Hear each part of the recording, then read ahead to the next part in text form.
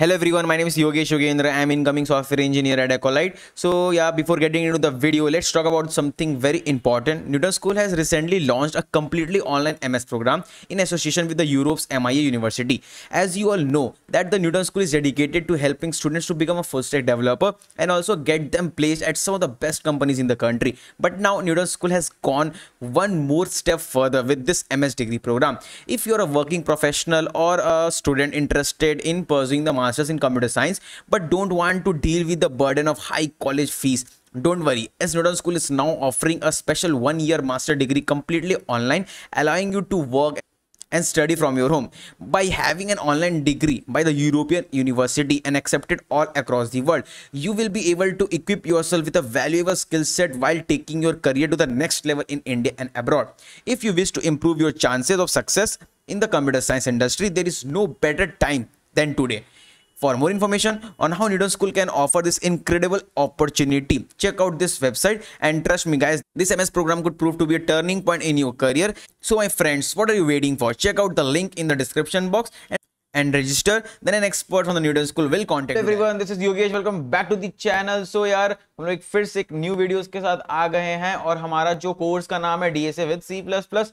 तो today is the third lecture and the today's topic is searching. ठीक है, तो हम आज सर्चिंग के बारे में बात करने वाले हैं। तो प्रीवियस वीडियोस में हमने यार 1D एरे 2D एरेस के बारे में बात करा है। आज हम लोग सर्चिंग देखने वाले, तो मैं सजेस्ट करूंगा पहले 2D एरे 1D एरे देख लो, उसके बाद सर्चिंग देखने का भी मजा आएगा, वरना फिर मजा नहीं आ रहा होगा। ठीक है, सो हम लोग सर्चिंग देखने वाले हैं, फिर हम लोग यार linear search and binary search के बारे में बात करेंगे अपकमिंग वीडियोस में। मतलब आज लीनियर सर्च करेंगे, कल नेक्स्ट वाले में बाइनरी सर्च के बारे में बात करेंगे।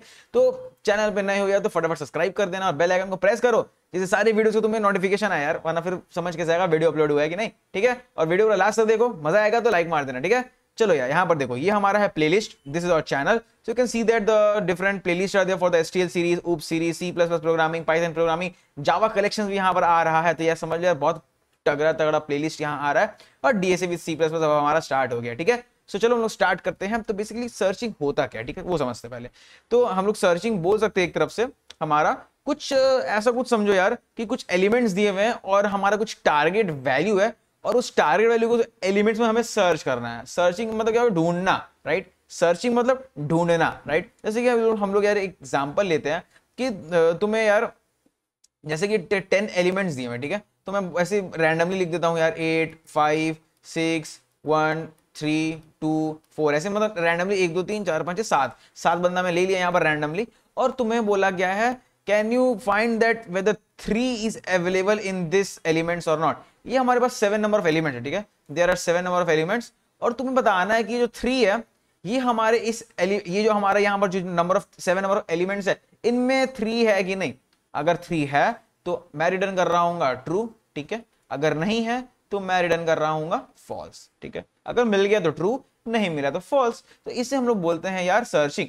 सर्चिंग का मतलब हो गया ढूंढना, अगर हिंदी में बोलूं तो ढूंढना, इंग्लिश में सर्चिंग, राइट। तो बस यही सिंपल सा फंडा है। तो हम लोग आज देखने वाले हैं पहले लीनियर सर्च के बारे में, उसके बाद हम लोग अपकमिंग वीडियोस में बाइनरी सर्च के बारे में देख रहे होंगे। तो लीनियर सर्च बेसिकली क्या हमारा बोल रहा होता है, देखो हमारा मान लो अगर एरे कुछ दिया हुआ है, if I am having an array, ठीक है, तो मैं इसे ऊपर वाले को अगर एरे मान लूं, ठीक है, if this is our array, तो मैं नीचे वाले को मिटा दूंगा। रुक जाओ, पहले इसे मैं एक बार एरे कंसीडर कर रहा हूँ, ठीक है। So this is our 1D array, तो मैं नीचे वाले को मिटाता हूँ, ओके, यहाँ भी इसे हटाओ। So this is our 1D array, ठीक है, ये हमारा 1D एरे है। एंड हमें क्वेश्चन बोला गया कि हमें 3 सर्च करना है, ठीक है। तो हमें यार बताना है 3 सर्च करके 3 हमारा इस एरे में है कि नहीं। तो यहाँ पर कैसे करेंगे?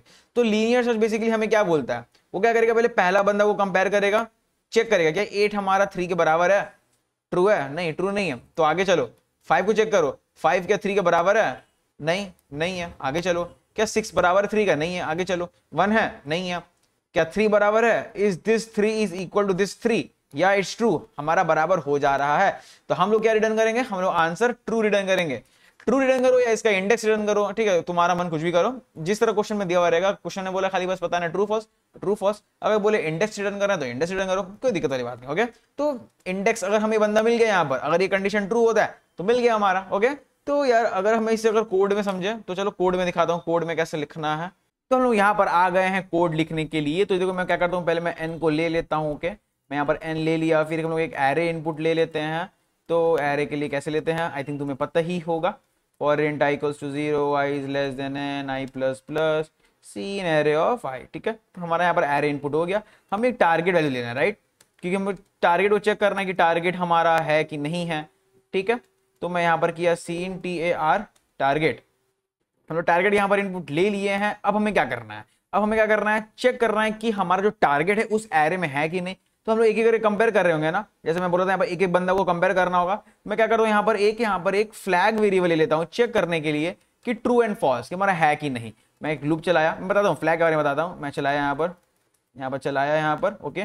मैं यहाँ पर चेक करूंगा इफ हमारा एरे ऑफ आई है, अगर ये हमारा टारगेट के बराबर हो जाता है, ठीक है, तो मैं क्या करता हूँ, यहाँ पर जो फ्लैग है मैं फ्लैग को 1 कर दूंगा और फिर मैं यहाँ पर क्या करूंगा, ब्रेक कर दूंगा। ठीक है, ब्रेक कर दिया, फॉर लूप से बाहर निकलो, चेक करो यहाँ पर अगर हमारा फ्लैग अगर डबल इक्वल्स टू 1 है, इसका मतलब हमारा मिल गया है। तो मैं क्या करूंगा, ट्रू कर दूंगा रिटर्न। मैं ट्रू रिटर्न कर दिया, ठीक है, एल्स हमारा क्या हो जाएगा, मैं फॉल्स को प्रिंट कर दूंगा। ठीक है, तो मैं यहाँ पर फॉल्स को प्रिंट कर दिया। तो फंडा क्या हो रहा है यहाँ पर, देखो यहाँ मैं एन ले लिया, एरे ले लिया, टारगेट वैल्यू ले लिया। ठीक है, मैं क्या करूँ, फ्लैगिंग वेरिएबल ले रहा हूँ। इसका मतलब क्या हो गया, ये बता रहा है कि हमारा बंदा जो टारगेट है एरे में है कि नहीं। ठीक है, तो मैं यहाँ पर क्या किया, हर एक बंदों को मैं टारगेट के संग कंपेयर कर रहा हूँ, चेक कर रहा हूँ, बराबर चेक कर रहा हूँ कि हो रहा है कि नहीं, हो रहा है कि नहीं। अगर ये हो जाएगा तो मैं देखो बाय डिफॉल्ट फ्लैग को 0 लेकर रखा हूँ, मतलब कि हमारा एरे में बंदा नहीं है। ठीक है, मतलब जिससे मैं सर्च करूँ वो नहीं है, मैं मान के चल रहा हूँ। ठीक है, और मैं यहाँ फ्लैग को 1 कर दूंगा। जब मुझे वो बंदा टारगेट के बराबर मिल जाएगा तो मैं फ्लैग को 1 कर दूंगा, फिर ब्रेक कर दूंगा। मतलब फिर आगे चेक करने की जरूरत ही नहीं है यार, जब मिल गया बंदा तो फिर आगे चेक करने की क्या जरूरत है, कोई जरूरत नहीं है, बस निकल जाओ बाहर, चेक करो फ्लैग 1 है तो ट्रू वरना फॉल्स। लेते हम लोग यहाँ हम लोग 5 बंदे लेते। ठीक है, 5 3 7 1 8। ठीक है, मैं 5 बंदा ले लिया। चलो सर्च करते हैं हम लोग 3 को सर्च करते हैं। ठीक है, 3 को सर्च करते हैं, लेट्स रन दिस कोड। लोग कोड रन करते हैं तो यहाँ क्या बोल रहा है, यहाँ पर एक ब्रैकेट मिसिंग है, रन करते हैं कोड को, तो हमारा आउटपुट में आ रहा है ट्रू। क्यों, 3 हमारा एरे में अवेलेबल है। चलो सर्च करते हैं हम लोग 7 को। ठीक है, 7 सर्च करो तो 7 भी हमें मिल जाएगा, ट्रू आंसर आ गया। चलो हम लोग 2 को सर्च करते हैं। ठीक है, 2 तो हमारा है नहीं, रन करो फॉल्स आएगा आंसर। तो या हम लोग देख सकते हैं आउटपुट, हमारा आउटपुट कितना क्या आ रहा है, फॉल्स आ रहा है, मतलब हमारा 2 हमारे एरे में नहीं है। ठीक है, तो ये हमारा हो गया बेसिकली कोड कि कैसे लिखना है लीनियर सर्च, इसे बोलते हैं लीनियर सर्च। अब इसकी टाइम कॉम्प्लेक्सिटी क्या होगा यार, टाइम कॉम्प्लेक्सिटी, तो टाइम कॉम्प्लेक्सिटी जो इसका है, हम लोग बोल सकते हैं यार कि हम लोग ईच एंड एवरी एलिमेंट को हम लोग आइटरेट कर रहे हैं इस एरे में। ठीक है, ईच एंड एवरी एलिमेंट को आइटरेट कर रहे हैं, तो ईच एंड एवरी एलिमेंट को आइटरेट कर रहे हैं, तो हमारा टाइम कॉम्प्लेक्सिटी हो जा रहा है ऑर्डर ऑफ एन हो जा रहा है। बिकॉज वर्स्ट केस में क्या होगा, हमारा एरे मान लो ऐसा कुछ है 8 3 7 5 1 ऐसा कुछ मान लो है, दिस इज आवर एरे। ठीक है, हमारा ऐसा कुछ एरे है और मेरा जो टारगेट है, जो मेरा टारगेट है वो 1 है। ठीक है, माय टारगेट इज 1। तो यार मैं इसको चेक किया, बराबर है नहीं है, चेक किया बराबर है नहीं है, चेक किया बराबर है नहीं है, चेक किया बराबर है नहीं है, चेक किया बराबर है यार। तो यार एकदम लास्ट में, मतलब वर्स्ट केस क्या होगा, एकदम लास्ट में हमारा सर्चिंग एलिमेंट मिल रहा होगा और टारगेट एलिमेंट एकदम लास्ट में हो रहा होगा, तब हमारा ट्रू होगा। ठीक है, तो मतलब वर्स्ट केस में हम लोग सारे बंदे को ही आइटरेट कर रहे हैं, इसलिए मैं बोला ऑर्डर ऑफ एन होगा हमारा टाइम कॉम्प्लेक्सिटी। स्पेस कॉम्प्लेक्सिटी की बात कर लेते हैं हम लोग।